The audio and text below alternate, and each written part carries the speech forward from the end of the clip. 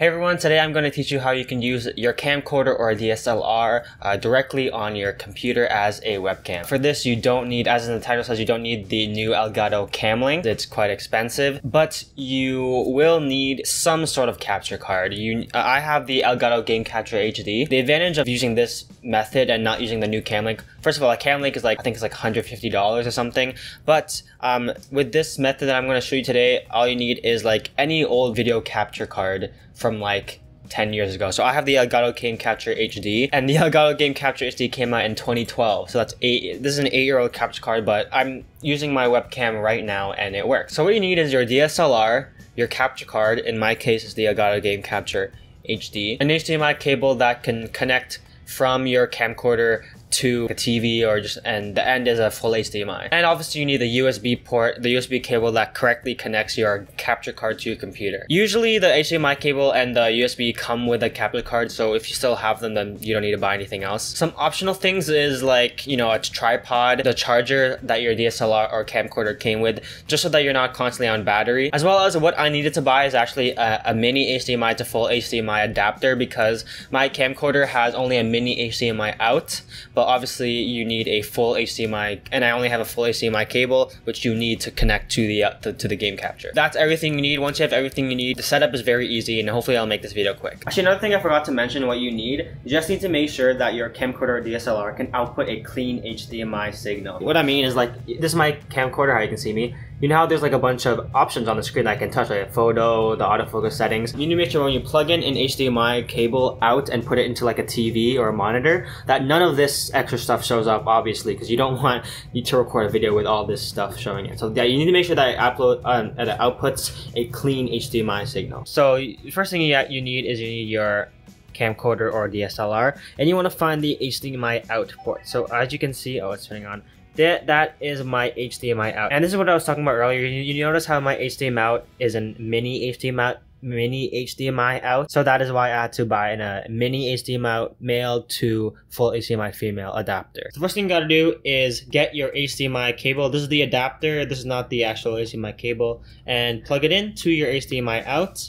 And this is the actual HDMI cable, and the end of the HDMI cable goes into your capture card, so it goes into HDMI in. This is important. Make sure it goes into HDMI in. It can't go in HDMI out because this is outputting to like a TV or monitor. So yeah, again, HDMI out from your camcorder into the HDMI in on the Elgato. The next step is going to where it says USB on the Elgato, and plug in this USB cable, as I said before, usually comes with the capture card, so I didn't have to buy it. But I think that's like micro USB.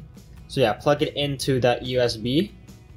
There you go. So now it should look like this. So what you should have now is a camcorder with an HDMI going out of it into the HDMI in on the Elgato, and a USB out going out of the Elgato. And now the final step is really just plug the end of the USB into your computer. So just plug it in to your computer. There you go. And once you have that done, like, that's literally it. You're done. Again, as I said before, you can have a tripod. This is my setup.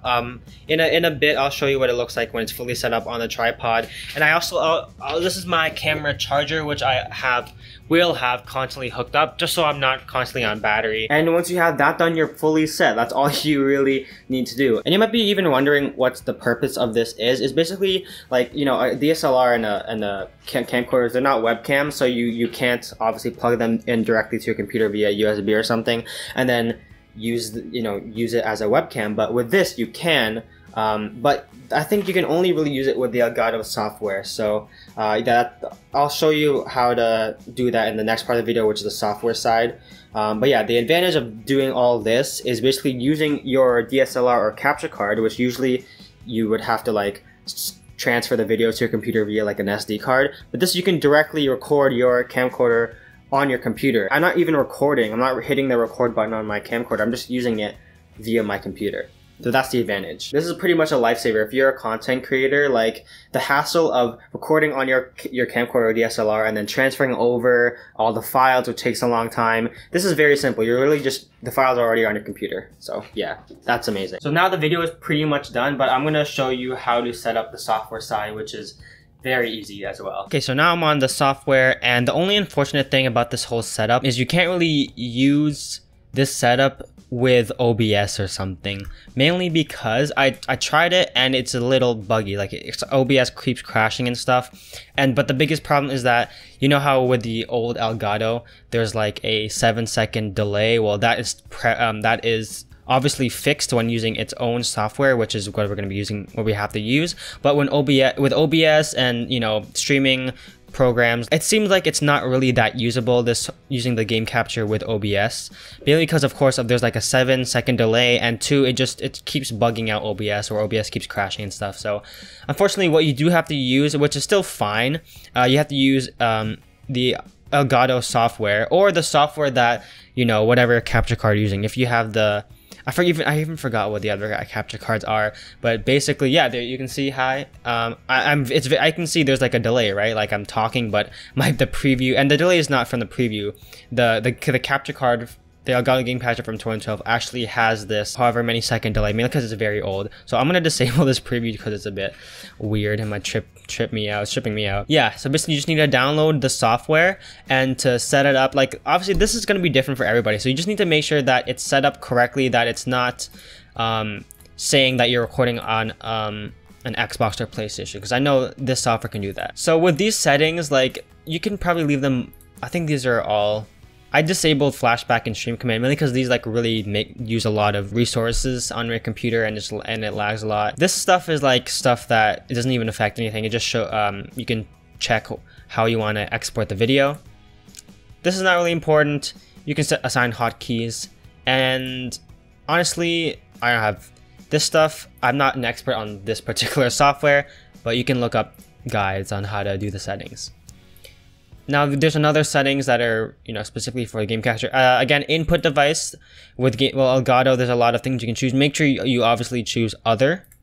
And I'm recording in 1080p. I just check that, but I don't think my camcorder, I don't think it works with 60 frames, the Elgato game capture.